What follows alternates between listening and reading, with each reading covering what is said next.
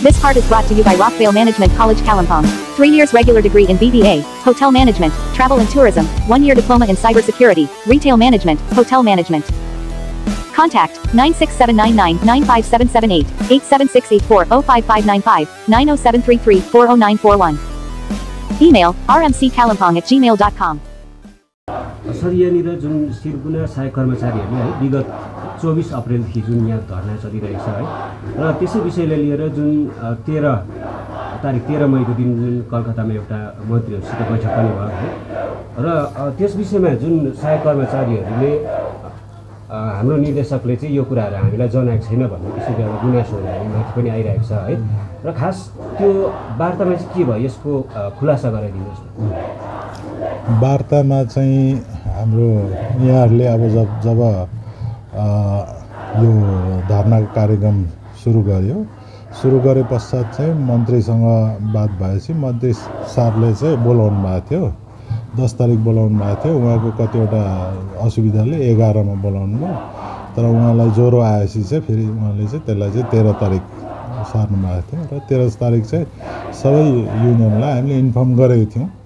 Inform गर्दाखेरि चाहिँ अब धरना बस्नेहरू चाहिँ जानु भएन। उहाँहरूको साङ्गठनिक के सुविधा असुविधा के थाहा छैन हामीलाई तर उहाँहरू जानु भएन र अरू दुईटा युनियनहरू जानुभयो। अरू दुईटा युनियनहरू गइकन मन्त्री साहब एडिसनल चिफ सेक्रेटरी साहबसँग बस्नुभयो। त्यहाँदेखि जोइन्ट सेक्रेटरी जसले चाहिँ सिन्कोना निर्देशालयको देखभाल गर्नुहुन्छ उहाँ बस्नुभएको थियो।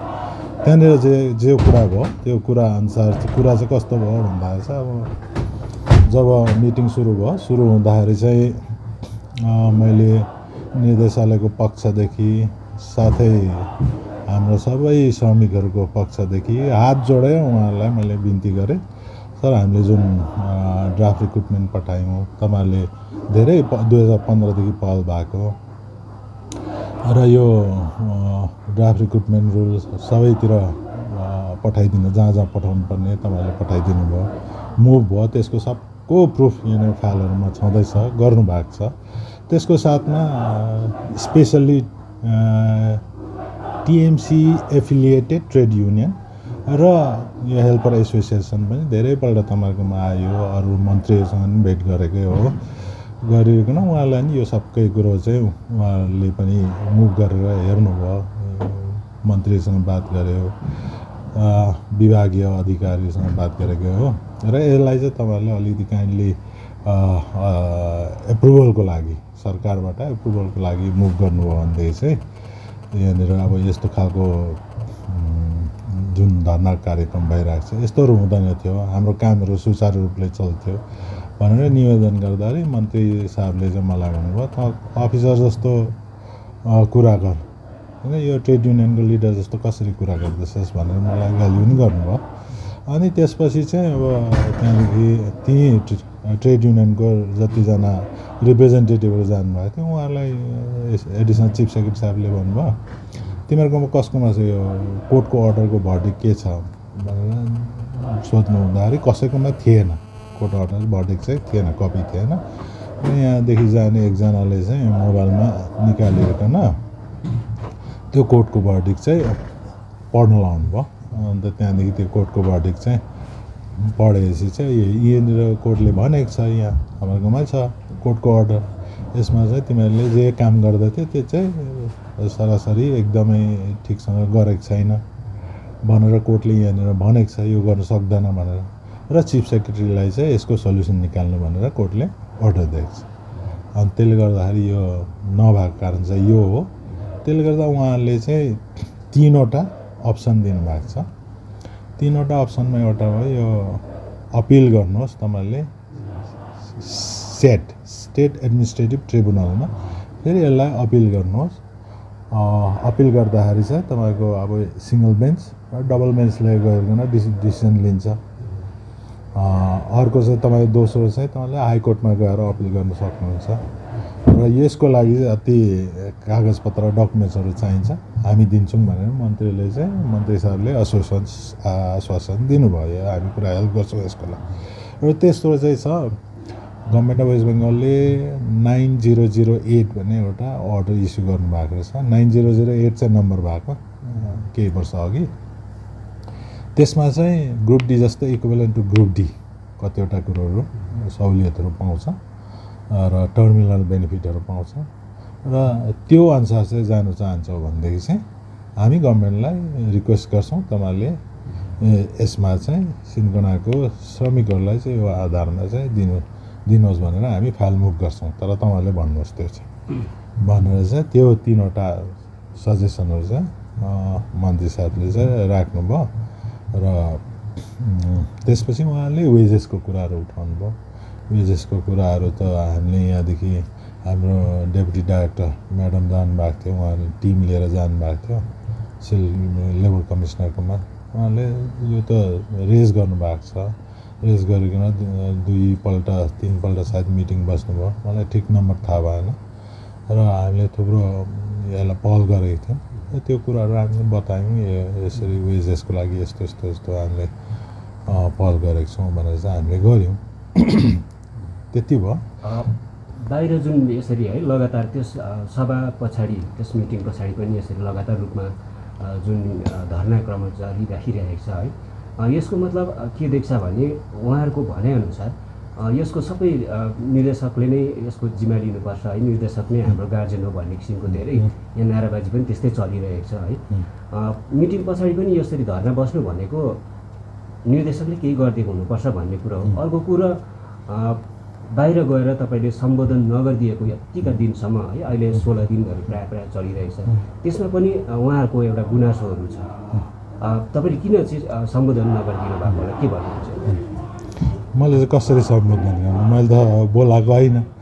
डेमोक्रेटिक कन्ट्रीमा गणतान्त्रिक देशमा सबैको अधिकार छ आफ्नो कुरा राख्ने। उहाँले कुरा राखिरहेको छ, हामी गयौँ कुरा राख्यौँ। तर त्यसमा त मन्त्रीले उहाँलाई बोलाउनु भएको थियो, जिटिए प्रिन्सिपल सेक्रेटरीले 2पल्ट मिटिङमा बोलाउनु भयो, उहाँहरू जानु भएन। अब त्यो उहाँहरूको के छ त्यो त उहाँले जान्दछ, मलाई त्यो त थाहा छैन। अब डाइरेक्टर अफ सिन्कोना प्लान्टेसन है, तल मिटिङमा के भयो त्यो आएर त एउटा कर्मचारीहरूलाई तपाईँले सुनाउन सक्थ्यो।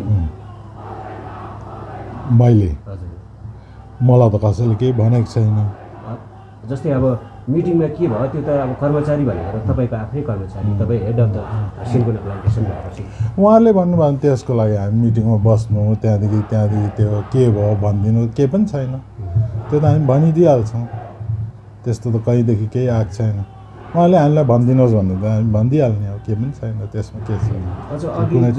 सरले जुन 3टा अप्सन भन्नुभयो है तपाईँलाई, त्यसलाई पहल चाहिँ कसले गर्ने हो, युनियनले गर्ने हो या मन्त्री साहबले चाहिँ युनियनहरूलाई भन्नुभएको छ। जुन 2टा युनियनको रिप्रेजेन्टेटिभहरू जानुभएको थियो उहाँलाई नै भन्नुभएको छ तपाईँहरूले गर्नुहोस् हामी हेल्प गर्छौँ भन्नुभएको छ। तपाईँको आफ्नै पक्षबाट चाहिँ कस्तो सहयोग छ यसको? हामीले सहयोग नगरेको त केही पनि छैन। हामीले जम्मै गरेर पठाएपछि त यो जम्मै यो ल मिनिस्ट्रीमा गयो, हिल अफेयर्समा गयो, त्यहाँदेखि फिनेजमा गयो। यो त हामी सबैले गरेर सबै मिलेर गरेर पछि नै त भएको हो सबैको। त्यसमा सहयोग नगर्नुको कुरै छैन। हाम्रो 100% सहयोग भएकैले गर्दा त यहाँ पुग्यो। यता जुन धर्नाले रोकिने कुनै नाम लिइरहेको छैन है, अहिले चलेको छ, यसलाई कस्तो अर्थले हेर्नुहुन्छ यो धर्नालाई? धर्ना त अघि मैले भनिहालेँ, गणतान्त्रिक देशमा सबैको अधिकार छ आफ्नो कुरा राख्ने। उहाँले आफ्नो कुरा अघि राख्नु हुँदैछ। उहाँलाई हामीले केही बाधा दिएको छैन। हामीले त एकदम धर्नामा नबस्नु भनेर त भनेको छौँ, हामी त्यसमा कुनै बाधा त दिएको छौँ। र तपाईँको पक्षबाट चाहिँ उहाँलाई केही सान्त्वना दिन चाहनुहुन्छ कि केही? हाम्रो सान्त्वना मात्र होइन, हाम्रो त पुरा सपोर्ट छ। हामीले सपोर्ट नगर्नु भएदेखि हामीले ग्रुप डी रिक्रुटमेन्ट बनाएर पठाउने त नपठाउने थियौँ। हामीले पठायौँ, हामीले बनायौँ, कति मिटिङ बस्यो, किसिम गऱ्यौँ। यो त हामीले सबै हामी भन्दाखेरि जतिजना यहाँ हेडक्वार्टरमा काम गर्ने उनीहरू पनि त इन्भल्भ थियो। उनीहरू पनि त यो group D recruitment rule frame गर्नुमा उनीहरू पनि त टिमको एउटा पार्ट उनीहरू पनि त थियो। सबै मिलेर गरेर त गएको। यही गरेर हाम्रो त किन हामी त त्यो सल्भ होस् भन्ने नै चाहन्छौँ, गरिरहेको छौँ। त्यसैले गर्दा यत्रो काम गरिरहेको छौँ। म मात्र होइन, इन्टायर टिम हो, इन्टायर निर्देशालयको टिम।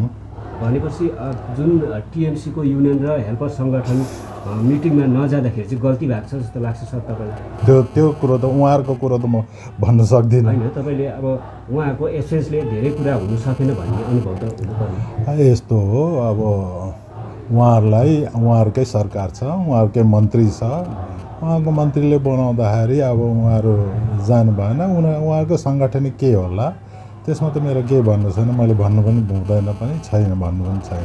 अर्को कुरो जुन एउटा इन्भिटेसन अस्तिदेखि सही प्रकारले इन्भिटेसन आएको छैन भन्ने कुराहरू भइरहेको थियो। यो 13 तारिकको मिटिङ विषय लिएर चाहिँ अन्य युनियनहरू साथै यही युनियन भनौँ है, इन्भिटेसन चाहिँ कस्तो प्रकारले आएको थियो? लिखित हामीलाई सबै अब यो इमर्जेन्सीमा सबै फोनाफोन हुँदैछ र गभर्मेन्टमा चाहिँ अहिले के भने कतिवटा मिटिङहरू अर्डरहरू केहरू चाहिँ इन्स्ट्रक्सनहरू वाट्सएपमा आउँछ, मेसेजमा आउँछ, त्यसलाई नै गभर्मेन्टले कन्सिडर गर्छ। हामीलाई जस्तो इन्स्ट्रक्सन आयो हामी पनि त्यस्तै इन्स्ट्रक्सन दियौँ, त्यही यस्तो यस्तो मिटिङ हुँदैछ भनेर भन्यौँ। युनियनलाई चाहिँ इन्फर्मेसन चाहिँ इन्भिटेसनको इन्फर्मेसन चाहिँ तपाईँ कसले दिनु?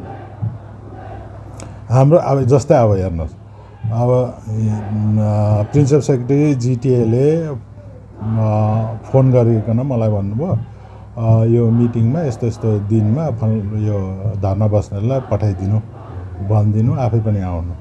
त्यसपछि उहाँको सिस्टम भने उहाँको अफिसभित्र एउटा सिस्टम छ, जस्तै अब आर्मीको कमान्डरले त गइकन त सबै कुरो त गर्दैन, आर्मीले प्लानिङ गर्छ, कमान्डरले प्लानिङ गर्छ, त्यसपछि अरूले एक्जिक्युट गर्छ। त्यस्तै त हो सरकारी अफिसमा, त्यस्तै छ।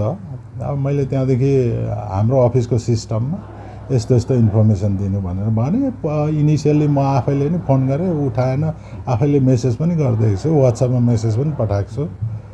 त्यो त एउटा सरकारी सिस्टम छ, मेसेज जाने आफैले। यदि अफिसको हेडले आफै कुरो, पोस्ट अफिस पनि आफै जानु, चिठी नि आफै लेख्नु, फाइल पनि आफै लेख्नु भने त काम त अघि बढ्दैन। एउटा सिस्टम छ, त्यो सिस्टममा चल्छ, जुन सिस्टममा चल्छ त्यही सिस्टमले काम गरिरहेको छौँ, त्यति त हो। अच्छा, अन्तिमपल्ट बताइदिनुहोस्, एकदमै छोटोमा बताइदिनुहोस् कि यसको अहिलेसम्मको यो समाधान चाहिँ कसरी हुन्छ? ग्रुप डीको समाधान भन्नुहोस्, हामीलाई दिनुपर्ने सरकारले दिनुपर्ने हो। र सरकारकोमा हामी गइकन हामी रुझाउनु पऱ्यो, हामी माग्नु पऱ्यो, हाम्रो कुरा राख्नु पऱ्यो। र सबभन्दा ठुलो कुरो हाम्रो चाहिँ यहाँनिर चाहिँ अब जुन बदली काम छ, एकजना श्रमिक रिटायर हुन्छ, उसको बदलीमा उसको परिवारदेखि अर्को श्रमिक आउँछ र त्यो श्रमिकले खेतल्यान्ड पाउँछ, त्यहाँदेखि प्लान्टेसन रोड बनाइदिन्छ मान्छेको लागि, प्लान्टेसनको लागि ड्रिङ्किङ वाटरहरू ल्याउँछौँ। अन्त त्यो सब चाहिँ अब बरकरार राख्नु र यो नेचुरल रिसोर्सेस, प्राकृतिक संसाधनहरू चाहिँ नघट्नुको लागि चाहिँ, त्यसले गर्दा यो जुन चक्र छ, यो साइकललाई चाहिँ कन्टिन्यू राख्नुको लागि चाहिँ त्यही कारण नै त हो यहाँकै हाम्रो श्रमिकहरूले नै ग्रुप डी पाउनुपर्छ भन्ने त त्यही कारण हो। अन्त त्यसकै सपोर्टमा त हामीले त काम गरिरहेको छौँ, यही हुनुपर्छ भनेर। अन्त यही चक्रलाई चालु राख्नुको लागि चाहिँ हामी गभर्मेन्टमा रिक्वेस्ट गरिरहेको छौँ, यही लाइनमा हामीले बिन्ती गरिरहेको छौँ। यसैलाई चाहिँ अघि बढाउनुको लागि चाहिँ अब यो निर्देशालय आफैले, निर्देशक आफैले गरेर हुने काम होइन। यहाँ सबै ट्रेड युनियन, अब ट्रेड युनियन बेस्ड इन्डस्ट्री भएकोले गर्दा सबै ट्रेड युनियनहरू आउनु पऱ्यो, उहाँहरूले आफ्नो रोल खेल्नु पऱ्यो। हामी आफ्नो रोल खेलिरहेको छौँ, गरिरहेको छौँ। त्यसरी नै हाम्रो नेतृत्वगण, राजनैतिक नेतृत्वगणहरूले नै हामीलाई सपोर्ट गरिरहनु भएको छ, उहाँले गरिदिनु भएको छ, गरि नै रहनु भएको छ अहिलेसम्म। र त्यही अनुसार चाहिँ सबै मिलेर अघि बढाइकन गइकन सरकार समक्ष चाहिँ हाम्रो माग राख्यौँ भन्दै चाहिँ त हुनु नै पर्ने हो, त्यही नै गरिरहेको छौँ। सर, यो सबै युनियनहरूलाई लिएर एउटा यो समाधान गर्नको लागि एउटा कुनै एउटा फोरम जस्तो बनाउँदा हुँदैन? यसको सबै शान्ति भएपछि गरौँ, सबै मिलेर गर्नु पऱ्यो। यस्तो माहौलमा त के गर्न सकिँदैन। अब हाम्रो सबै कामहरू थप्पै भइरहेको छ। पहिला शान्ति हुनु जरुरी। टेबलमा त आउनै पऱ्यो। टेबलमा नआएको त जस्तै प्रिन्सिपल सेक्रेटरीले अहिले हिजो राति मलाई फोन गर्नुभएको थियो। अब त्यसै मलाई त चिठी दिएको छैन, फाइल त मुभ भएको छैन। अन्त हिजो मलाई फोन गरेर भन्नुभएको थियो 19 तारिक 4 बजी त्यो धर्ना दिनेहरू आओस् यहाँनिर, अनि म उनीहरूसँग बात मार्छु भनेर 4 बजी बोलाउनु भएको छ। र मैले तुरन्तै म फेरि अब मेरो अरू थुप्रो कामहरू हुन्छ त्यसले गर्दा मैले तुरन्तै त्यति बेला राति 9:30तिर कुरा होला मैले फेरि हाम्रो यही जुन अघि भने हाम्रो सिस्टम अफिसको सिस्टममा जसले गर्छ उसलाई मैले भनिहेरिकन उनीहरूलाई तुरन्तै इन्फर्मेसन दिनु भनेर भनिरहेको छु अन्त आज हामी यहाँनिर बसिरकन त्यही मिटिङमा जाने सरसल्लाहहरू गरिरहेको छौँ हाम्रो फाइलहरू लिएर जानु पर्यो त्यो कुरो गरिरहेको छौँ 19 तारिक 4 बजी चाहिँ प्रिन्सिपल सेक्रेटरीले लालकोठीमा बोलाउनु भएको छ उहाँहरू। हुन्छ, थ्याङ्क यू सो मच। धन्यवाद।